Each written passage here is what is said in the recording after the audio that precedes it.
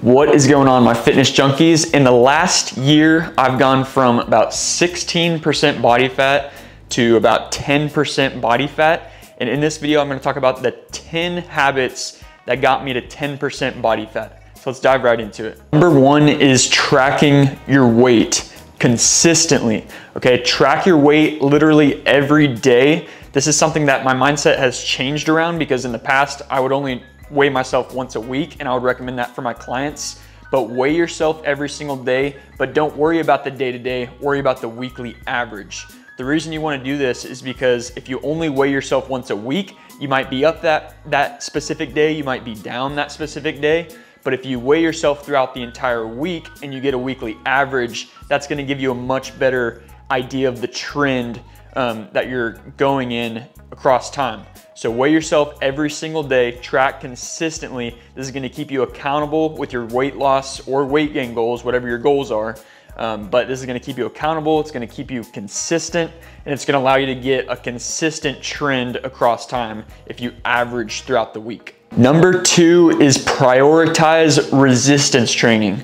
Okay, you want to do resistance training for your main form of exercise. You don't want to just cardio yourself away to reach your body fat goals, because you want to make sure, you know, your body fat percentage is your amount of body fat to your lean mass. So if you were to lose a bunch of lean mass during the process and just do a ton of cardio, lose a ton of weight, but a lot of it's muscle, that's not really going to help your body fat percentage, right? So if your main goal is to look better, have a better overall body composition, then resistance training is what's going to get you there. Don't just try to cardio yourself away to reach your body fat goals. Number three is replacement meals. Okay, so a lot of people think cheat meals. I've even heard people say cheat days. You don't want to take cheat days when you're dieting, okay, but you want to think of it as replacement meals.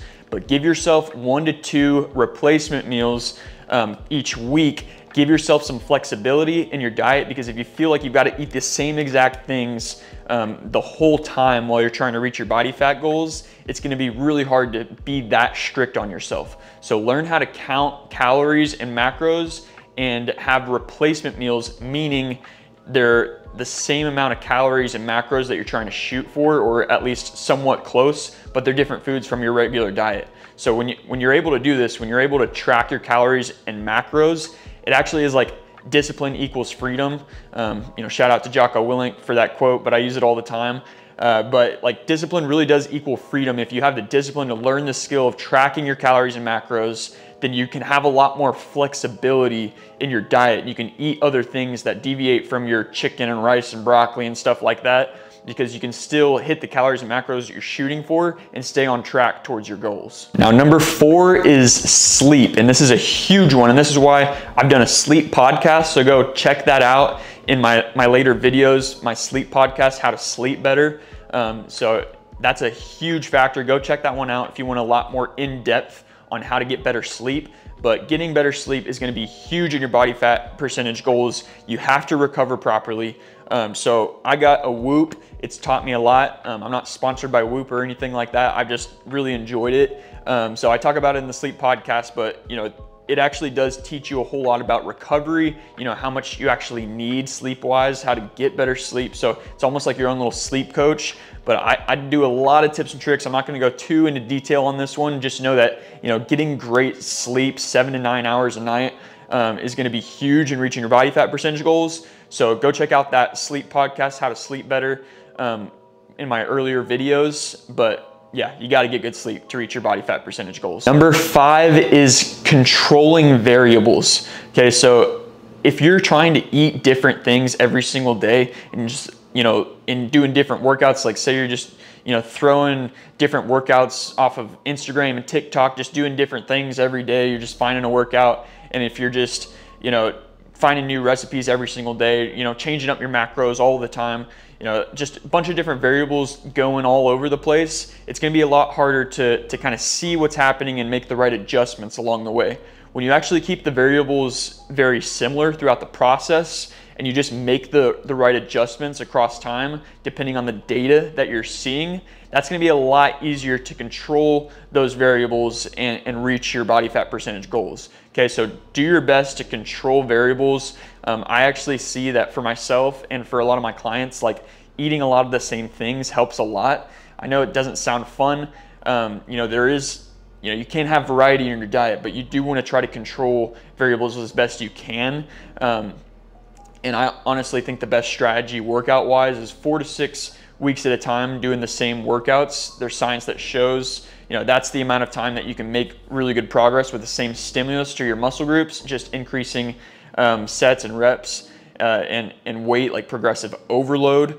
But if you're wanting to really maximize your potential in a 3-4 month plus period of time of trying to reach a body fat percentage goal, try to control as many variables as you can, and then just make the correct adjustments along the way to reach those goals. Number 6 is huge, and it's non-exercise activity thermogenesis. Sounds like a mouthful. It's also called NEAT, but all this really is just all the kind of exercise and activity you're getting that's not like deliberate workouts. It's not like your actual exercise. So it's like your steps throughout the day, you know, maybe if you commute to work, things like that, but anything that's not like your actual workouts that you're still burning calories. I mean, cleaning throughout the house, like for me, like standing instead of sitting while I'm working, like all these things that you can kind of add into your day to burn more calories that's not deliberate workouts. So this is actually the biggest lever that you can pull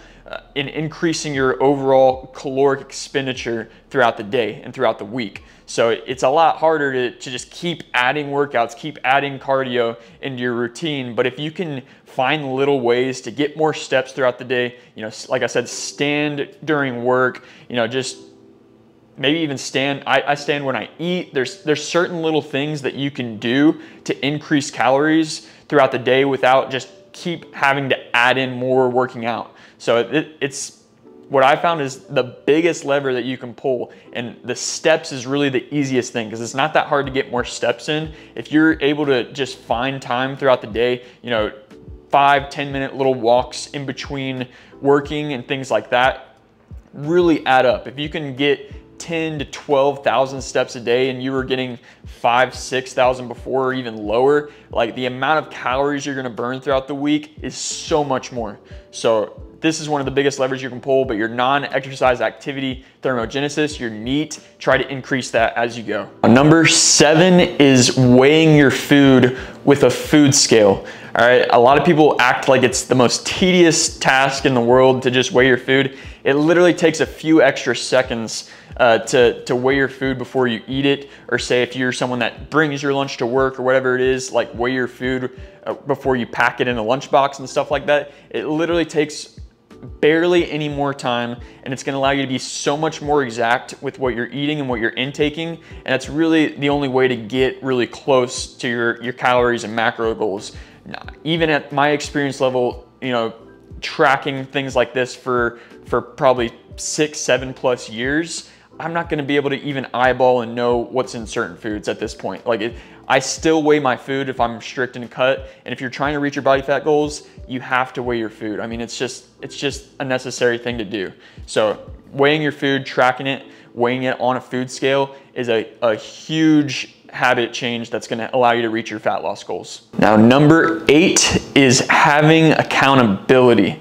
All right, so having some sort of external accountability is going to be a huge factor in reaching your goals. Okay, so I'm a coach, right? I'm a fitness coach, and this was one of the first times that I got my own coach for one of my goals. So I've had a person, like an in-person personal trainer when I first got started, and that was a great experience. What actually a huge reason why I wanted to become a coach, but it had been a long time since I had my own coach. And so I got a really serious coach. He's a Olympia stage competitor bodybuilder. He's trained big names in the fitness industry, including Christian Guzman.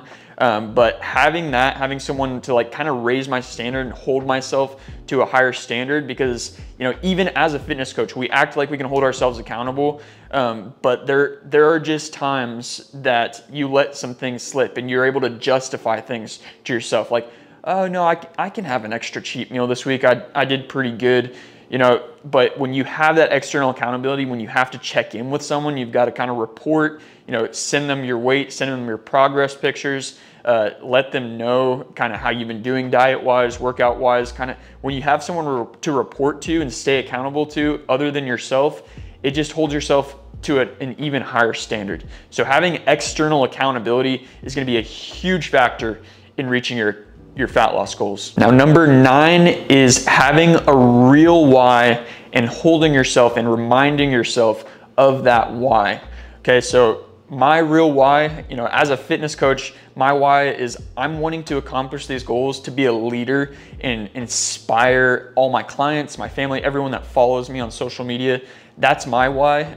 So if you don't have that, you know, if this isn't your life and like you're not a fitness coach and you don't have clients and stuff like that, you're trying to inspire, just know that you at least have 1 or 2 people that look up to you. You know, I've made a post on this in the past, but I guarantee you, you're a role model for at least 1 or 2 people in your life. So have those people in mind. And even if it's not that, like, I'm sure you can come up with a why that's kind of bigger than yourself. Even if it's not bigger than yourself, come up with a why that's maybe even more than just, I want to look better, you know, a vain reason like that. Like, have a real why on why you want to reach these body fat percentage goals. Maybe there's serious health concerns for you, but, you know, don't lie to yourself and remind yourself of the real reasons why you want to accomplish this goal. And that's going to allow you to stay motivated throughout the whole process, because it is tough. It's hard to reach, you know, losing 5+% body fat. That's no small goal. So it is going to be tough at times, but when you have these real whys, that's going to keep you on track. That's going to keep you going. So I would highly recommend writing them down, maybe put them up somewhere, and maybe even write them down every day. Write down your why every single day if you journal, things like that. And that's going to keep you in line. It's going to keep your mindset where it needs to be, and it's going to allow you not to get demotivated throughout the process. And that leads into habit number 10, which is just seeing things to completion, all right, and not flip-flopping your goals too much. I see it all the time where someone, they start to lose some weight and they're like, oh, well, now I'm looking kind of small. I want to bulk back up, and they're flip-flopping between. Or on the other end, they're bulking and they want to try to put on muscle, and they're like, I'm looking fluffy. I want to lean back out. So whatever your goals are, you know, see things to completion. Like, set a timeline, set a goal, see that to completion before you flip-flop goals. All right, so give things their due time. And make sure you stick with the process for the amount of time that it's going to take to get to that goal and see it through. Okay, so I could have, you know, halfway through been like, man, I'm looking so small in my shirts, I want to bulk back up, but that wouldn't have allowed me to lose 6% body fat and 28 pounds throughout the process. So see things to completion. That's the only way you're going to reach your goals. All right, guys, I hope you got a lot out of this video. I hope you got some practical tips that you can implement right away. But on the Elevate Everyday podcast and my YouTube channel, we're all about putting it into action right away. So don't just listen and not make any changes. That's literally what low intelligence, that's like the definition of low intelligence. You learn something and you don't put it into action, you didn't actually learn it, right? So once you listen to this, put it into action. That's what intelligence really is. It's being able to make changes and put it into action right away and actually change. So listen to this, put this stuff into action. If you want more help, comment transform or reach me on Instagram and message me transform, and we can get a more detailed approach to reach your goals. But your approach really does depend on where you're at in your journey as well. So, you know, if you're beginner, if you're kind of intermediate, if you're advanced, we want to meet you where you're at and give you the game plan and the blueprint to get where you want to go. Okay, so reach out to me if you want to learn more. Other than that, smash the like button, smash the subscribe button, guys. I'm almost at 1,000 subscribers, so let's get there. Let's keep this community growing. Fitness junkies to the damn moon. Success junkies to the damn moon, because I've got a broadcast channel called Success Junkies now. And I would say, like, my channel is more about basically just overall growth and elevating every day. So stay tuned, guys. Stay tuned for the next video. Love you. See you in the next one. Peace. Elevate. Only obligation is to tell it straight.